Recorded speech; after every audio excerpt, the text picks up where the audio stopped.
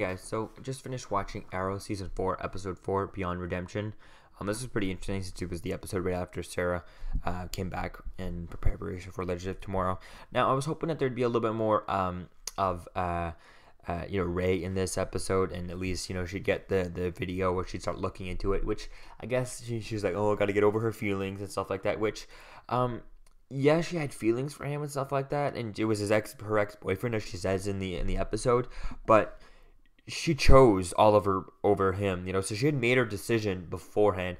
And yeah, there's still the idea of like he died right after that and stuff. She she did, like, it's not like she had to choose Oliver and never ever seeing Ray ever again. It's not like she chose that. It's not like she was forced to make some sort of decision like that. Even though she chose Oliver, she always knew that, she would be still working for Ray. And, well, Oliver, she would have to be still working for Ray because, Oliver needs the money, and, Oliver doesn't have any money and stuff like that. So she'd always end up still hanging around with Ray and be good friends with Ray. So I could see where there's that. And it was kind of funny seeing Mr. Terrific trying to guess who the Green Arrow is, and he's like, oh, Neil Adams, and which is kind of cool. And there's a few more Neil Adams references. Definitely can't wait to see next time Neil Adams comes to a convention near me, to talk to him about that. There's a few Neil Adams references in Arrow, which is pretty cool. I kind of like that. It was, I really like this episode. It was kind of interesting. I mean, a little bit predictable here in some points here and there, and like I knew Captain Lance wasn't going to shoot Sarah. I mean, especially with the whole Legend of Tomorrow knowing and all that stuff, there's not much really to kind of there's not much kind of drama until that comes out. I mean, just because, like I've been saying in all the other stuff, is just that there's in Legends of Tomorrow, in the trailers, you got Flash and Arrow both in their their last season's costumes. We got the Arrow costume in Legend of Tomorrow trailer. We have the Flash costume with the red background on the logo and not the white background, which I find is kind of weird now that I'm thinking about it. And the timeline, it's just not making sense to me, the costumes wise. But I understand, maybe they didn't have those costumes for those shows, but I don't know. I just think that it's going to be interesting to see if they explain it or not, but probably won't.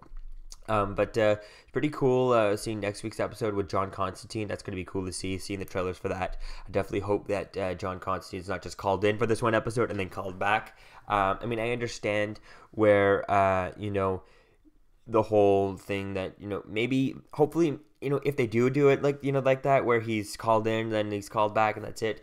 Hopefully, maybe, he can kind of, obviously he probably won't be into the whole Legend of Tomorrow, since they had that all written down before they had, Constantine was confirmed canceled or anything like that. I don't see that happening. But maybe some of the episodes that were not written after Legend of Tomorrow that kind of trailed off, maybe he could come back for that. But if not, hopefully he'll have a big part in season 5 and stuff like that, to the whole story, more than just kind of. I feel like this season he'll probably just be this episode, maybe a few after, here and there that, not really connecting to Legend of Tomorrow, maybe aftermath of Legend of Tomorrow, they might be able to change stuff, but it'll strictly be an Arrow-centric episode, because I definitely, hopefully, we could see him. He could be a nice character that kind of doesn't start. Yes, he's an Oliver's friend and stuff like that, as they show in the trailer for next week's episode, but hopefully we get to have a little bit more of him. He could go back and forth from Flash and Arrow and be the one guy that kind of is not locked into any show, and he could just be on either side. Oliver could recommend him for Barry for something, and he could, because imagine Constantine dealing with the Earth 2 and mixing that together. I think that idea could just be mind-boggling. It would be awesome to see him on the Flash dealing with Jake Garrett and Earth 2 and his version, and using his magic to access Earth 2 and stuff. That could just be wow. And another thing I really wanted to point out is that this week we got another return of the Canary Cry, which has been so long since we've seen the Canary Cry. Actually, I don't know if we've seen it this year yet, but this season at all yet, which, oh my god, it needs to get so much better. That Canary Cry sucks balls. Oh my god, is that Canary Cry bad.